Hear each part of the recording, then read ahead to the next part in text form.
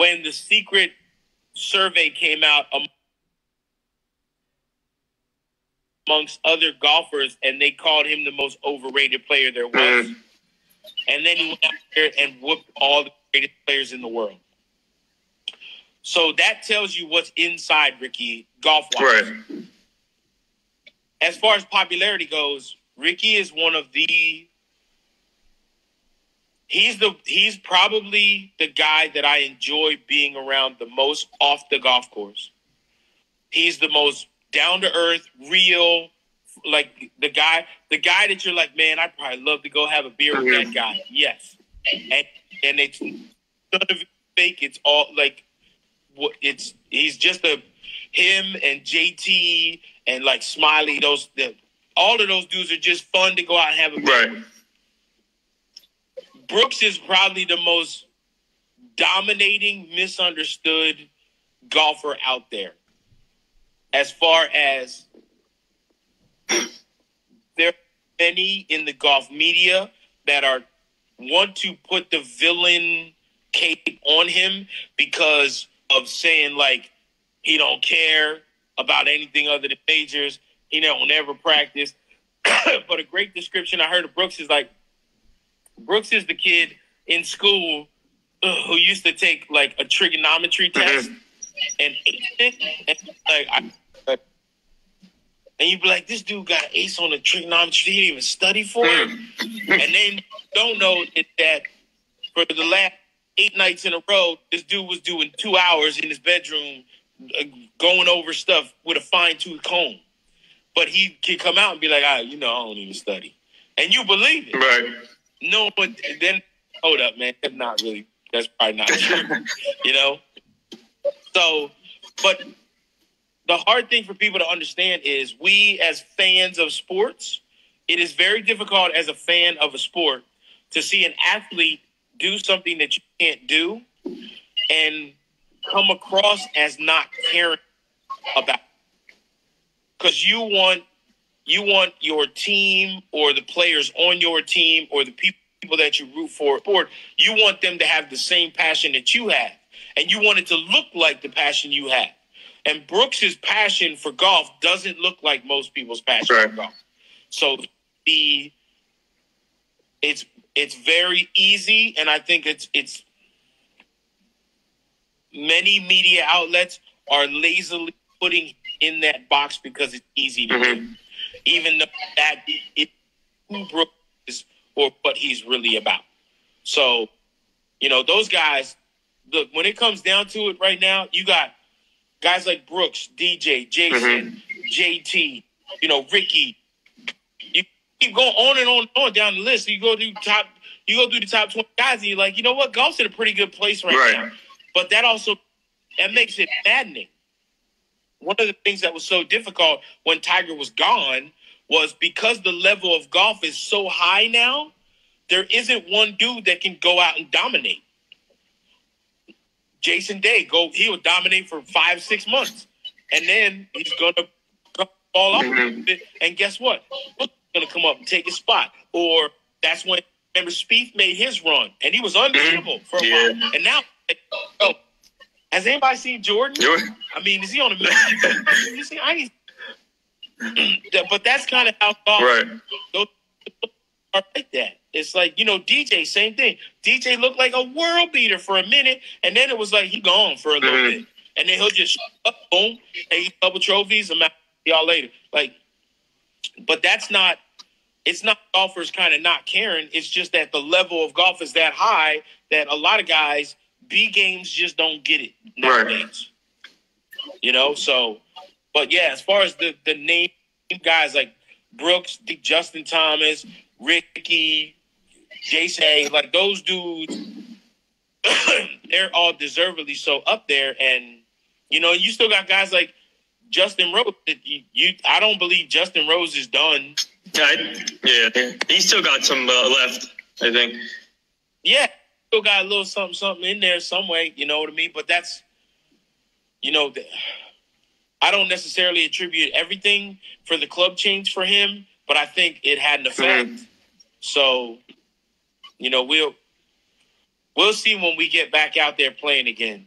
win, then that's a big, and right. But so that's my next question, actually.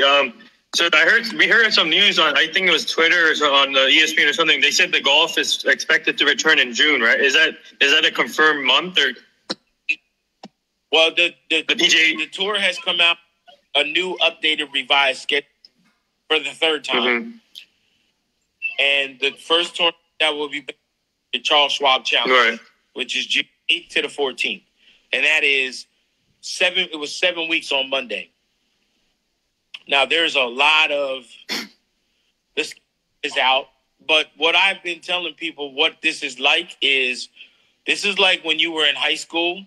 And on Monday and Tuesday, you told all your friends, "Yo, party at my house on Saturday." Right.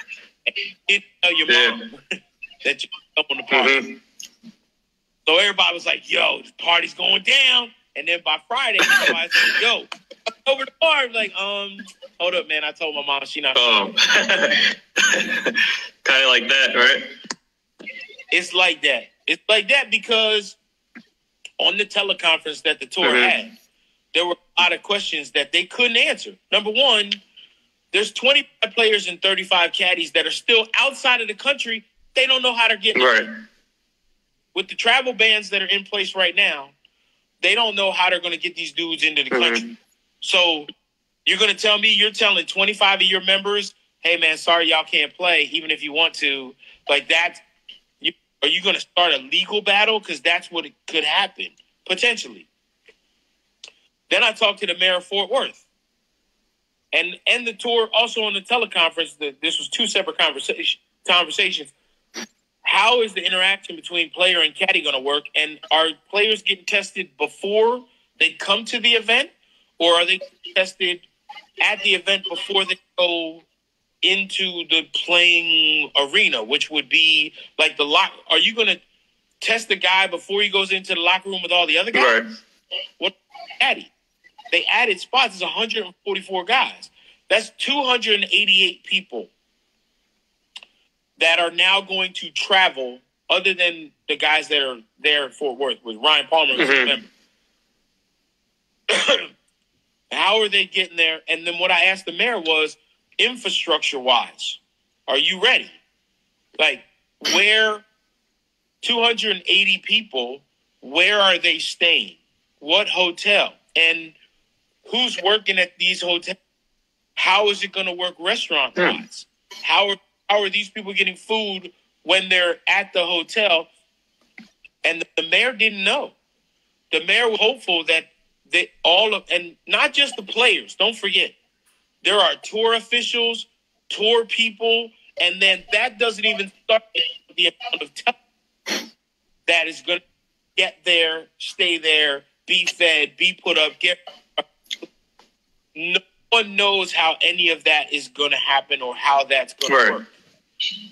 There's another basic problem. Colonial Country Club itself is open right now to its members, but you're not going to allow the general public in, and you can't allow the members in, even if they're tested, because they're going out. You can't test all of their families and all their kids and grandkids unless you. And so how are you going to keep them out at a hotel? How are you going to keep one? If you have a hotel that's specific for the PGA Tour and this event, you can't let one outsider come stay in that hotel. Right. How is that going to work?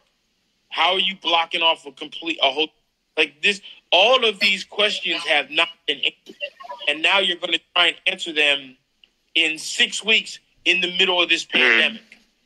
So it's hopeful that it's going to get done, and it's not necessarily impossible, but it is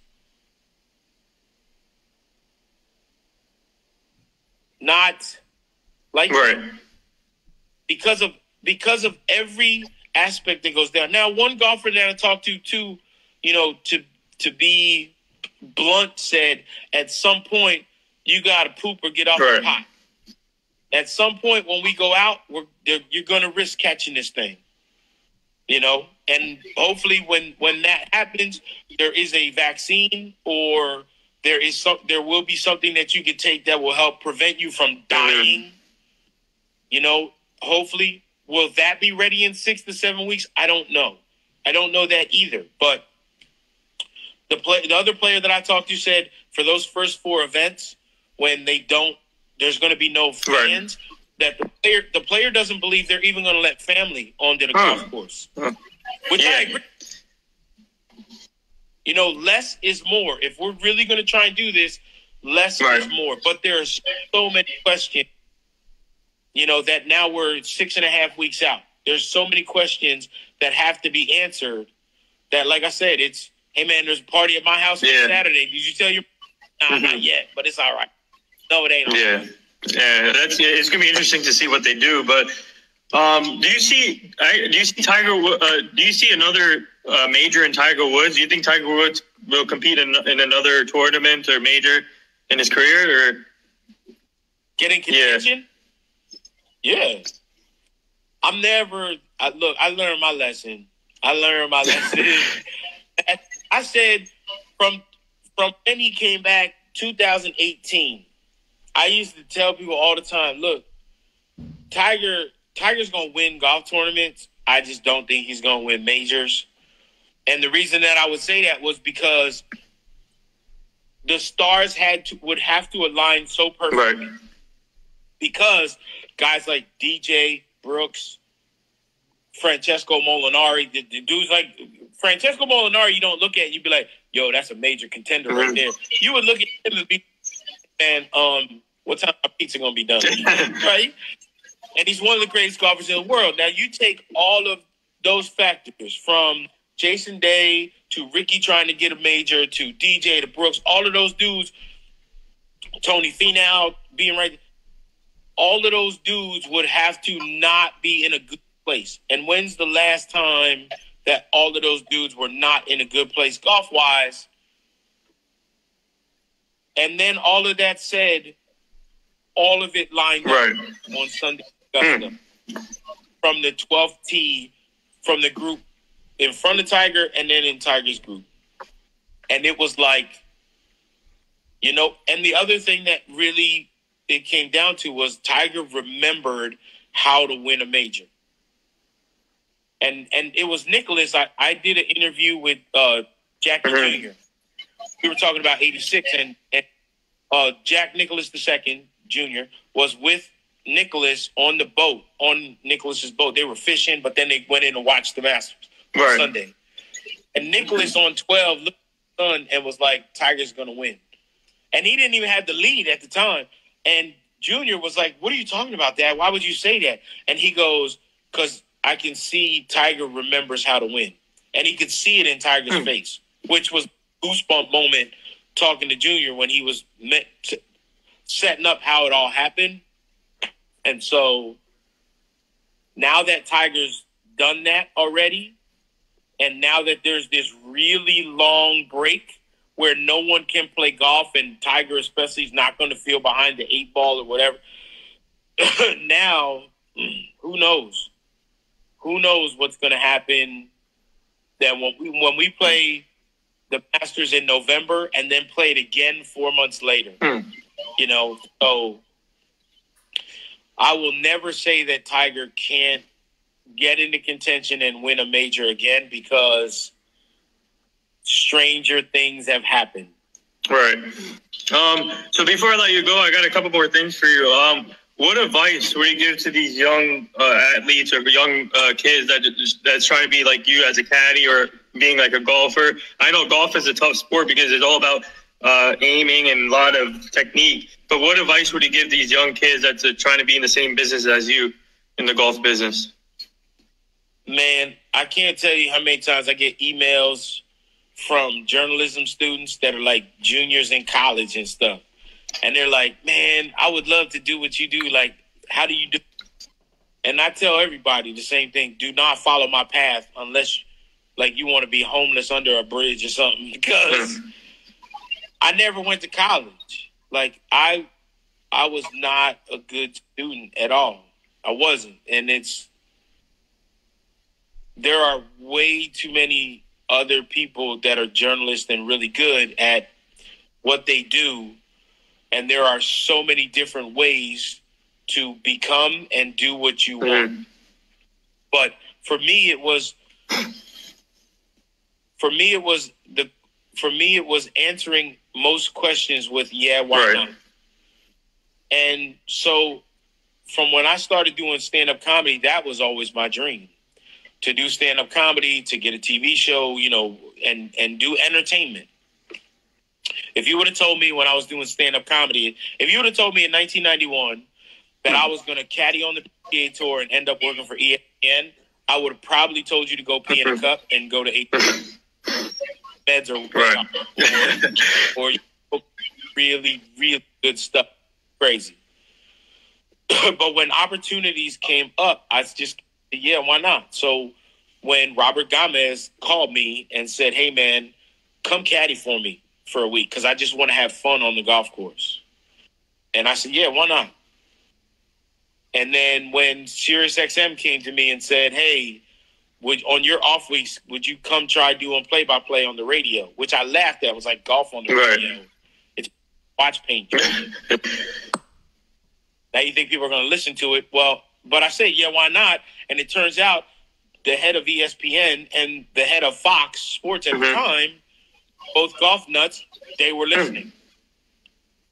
And that's, kind of how things happen. So my advice, the advice that I give to everyone, no matter young golfers, if you're just starting off playing golf and wanting to get into the playing side of it, just have fun. Make sure you're having fun.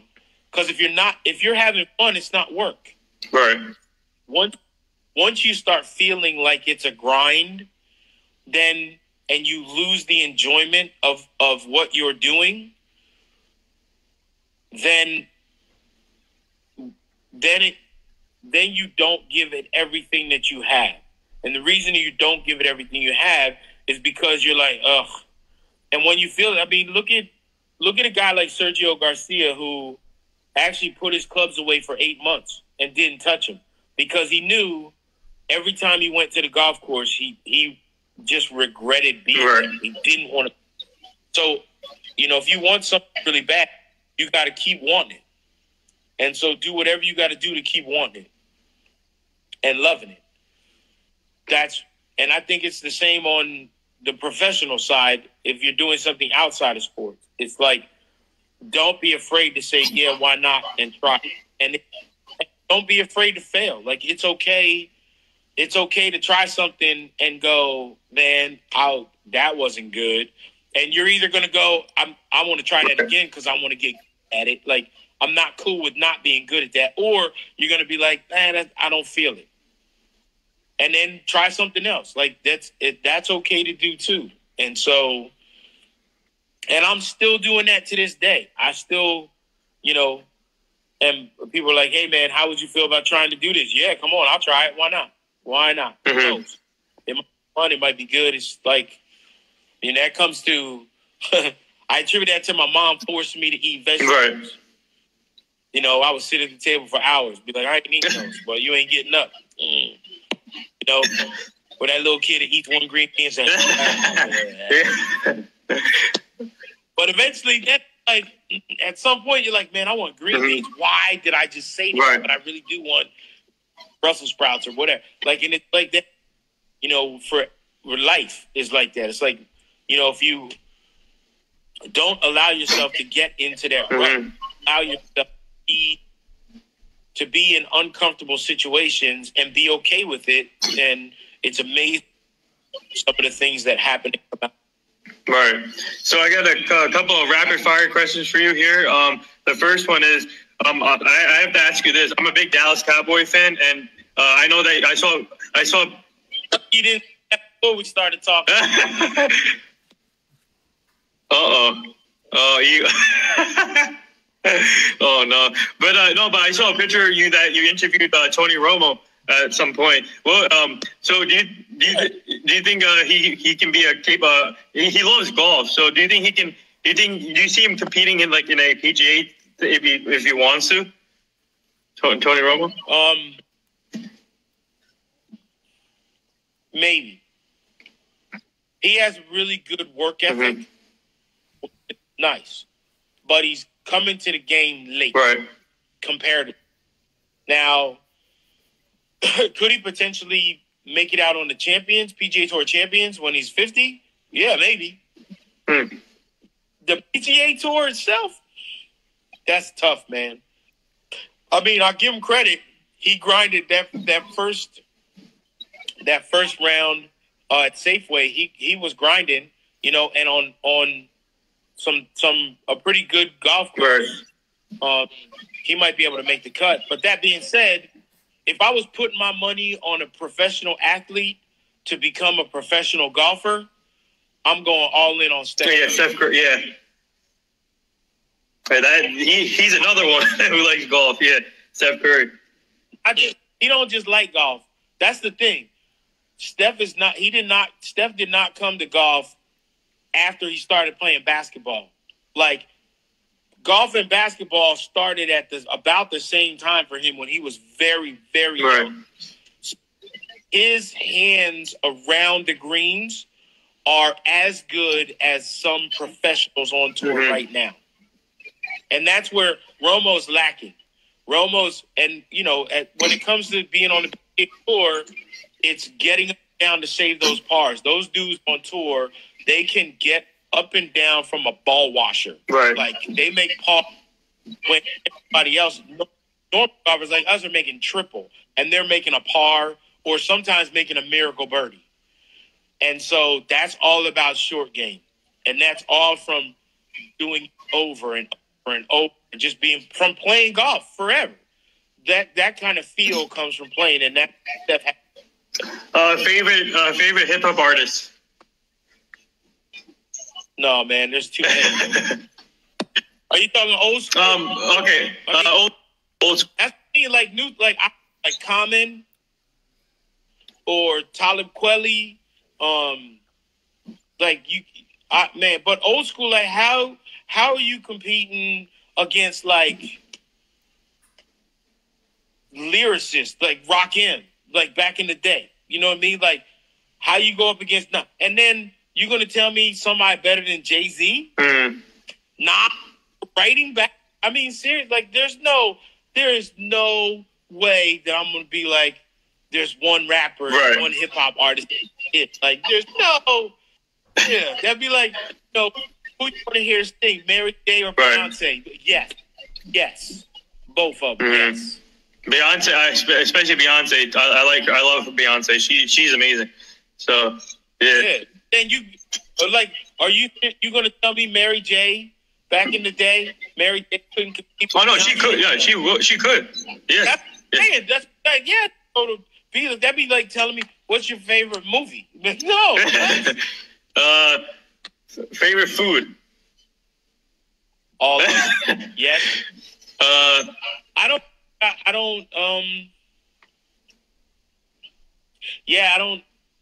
It literally depends on the day. There are days when I'll be like, I'm gonna eat Italian food for the rest of my life. You know what I mean? Like, if I haven't done carbs in a long time, like, I want pizza, spaghetti, like, give me all the pastas, but then there are other days when it's like, I'm never eating anything other than Indian food ever again. Right. I love, like, or it'll be like, you know what? I need some purging. So I want all Korean. Give me kimchi. Like, I can't get enough. There is not a food. It's the same thing. Yeah, why not? Yeah, I'll try. Why not? Who knows? You might love it, you know? You might in the bathroom the next morning. Like, that's the first. What people don't tell you about stuff like kimchi, you don't realize, like, you got to have some time planned the next morning. It's not one of those, I eat that last night and then get up and go the next day. Oh, you're go. Don't worry. But wherever you think you're going to travel to, that's not happening. First thing. Same with people don't understand. I love Indian food, and I thought I loved spicy food until I made a challenge to the restaurant here in Gainesville. And I was like, man, y'all didn't make it spicy last time. I thought you can make it spicy. And the guy was like, you want hot? I said, yeah, I want hot. And all I remember his going, okay. And when he said it, I was like, oh, I might have messed up. But favorite thing to do outside of golf? Outside of golf, my favorite thing to do. Outside of golf, like outside of doing stand-up and all of that, the favorite hobby? I like outdoor stuff. I like sporting stuff. Like I love going to the range. I love going to the range to shoot weapons. I like going to practice bow and arrow. I love fishing. Right. I love anything outside. Like I like going to the beach and just being out, man. Just be out. But then again, I love movies. Yeah. Like I would just as happy when it's a thunderstorm outside, eating a giant tub of popcorn and watching movies that be like being out on the range shooting distance. Right. Thoughts on the I saw yeah. Outdoor. You say outdoor. Yeah. Thoughts on the Michael Jordan documentary so far? Oh my gosh! And when you think about it, like the world that we live in now, we are so spoiled that most of the stuff we want to watch, we just purge the whole thing, like Tiger King or like Ozark. I freaking like all of these things. The Wire. You name the series, we can purge it whenever we want to. When's the last time that you had a time set where you were like, listen, whatever was going on at this time on this night, we are sitting in front of the TV for 2 hours and we ain't doing nothing watching this. That's what this is. It is. Oh my God. It's must see TV. And the fact that how they got all of these guys after the fact to all come back and sit down. Yeah. It's just, this is amazing. I'm looking forward to episode 3 and 4 on Sunday. So, yeah. Yeah, like that's all. Think about how many. As soon as those episodes are going on, number one, social media, like, yo, can you believe that? And then, like, yo, what about so and so said this, and what about blah blah? It actually keeps it, which is really cool too. But it also, to be 100% honest, like, it makes me so proud to be like, yeah, I work there. And everybody's been posting videos on Twitter, #LastDance, and everybody be posting videos, and it's crazy. Last two things here. I've been asking all my guests this question because about the late Kobe Bryant. He was one of my role models growing up, watching him play for the Lakers, and I've been getting my guests' own perspective on Kobe Bryant. And what did Kobe Bryant mean to you, and what he meant to you as a player, a family person, and what does Mamba mentality mean to you? So Kobe's a dude who I never got to meet, and that's one of the regrets that I have, and I hate having regrets. I hate it. And so I regret never having gotten to meet Kobe Bryant. And as a Sixers fan and a Philadelphia guy, I used to hate Kobe because of his greatness. And you don't appreciate somebody in the moment that is beating up your team. You don't appreciate their greatness until after they're done playing. So for me, understanding the greatness of Kobe Bryant, and then the greatness of the second part of his life in business, and taking that same drive, I think that's what Mamba mentality and what Kobe means to me. What Kobe means to me is just because you're finished in one part of your life doesn't mean you're done. Mm-hmm. You're not done. So Kobe doing what he did on the basketball court, when he finished, now he was doing what he did on the basketball court, being a father off the court and being a businessman with all his other stuff. And that's Mamba mentality. Mamba mentality is just because I'm great in this one thing, finished doing it here doesn't mean that I can't be great doing something else. And he didn't make any excuses. Mm-hmm. So that's Mamba mentality. Especially the devastating part was when his daughter was involved, the 13-year-old Gianna. It was just devastating to see that. She was coming into her own. She was destined to be in UConn.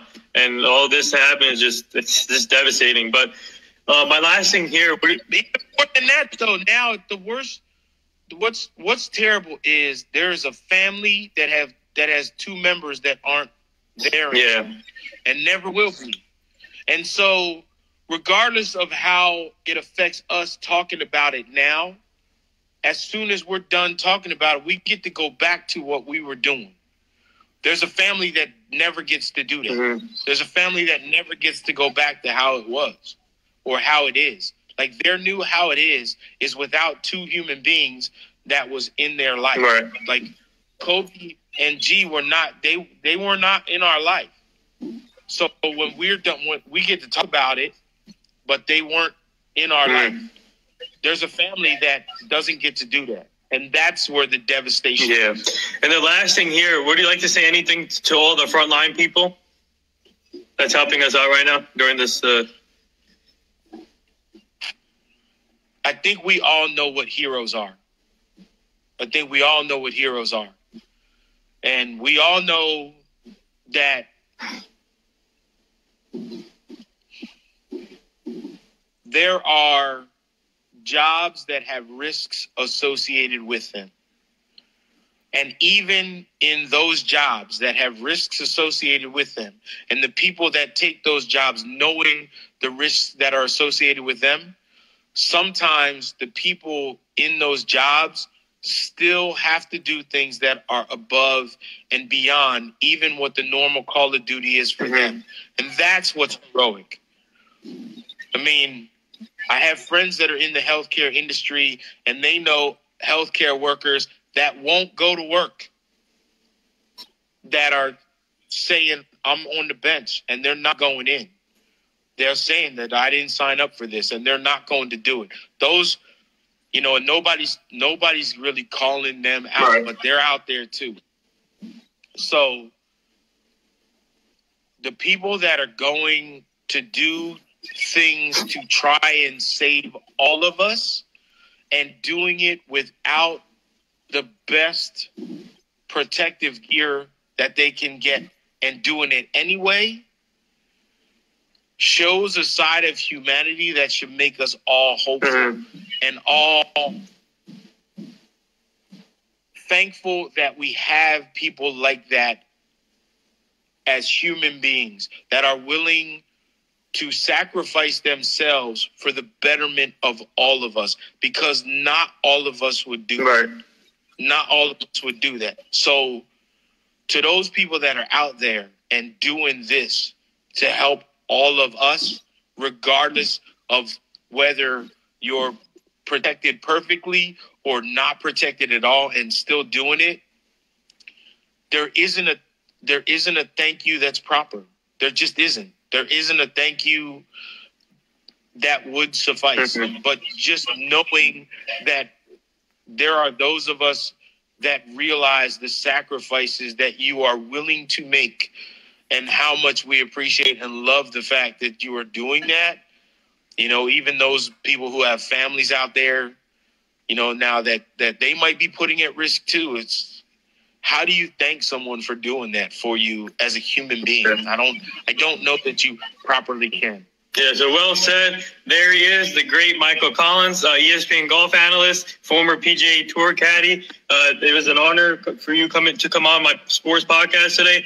I'll be posting. Thanks. Yeah, no problem. I'll be posting this interview on all my social media formats, so everyone keep a lookout on Twitter, Instagram, everywhere.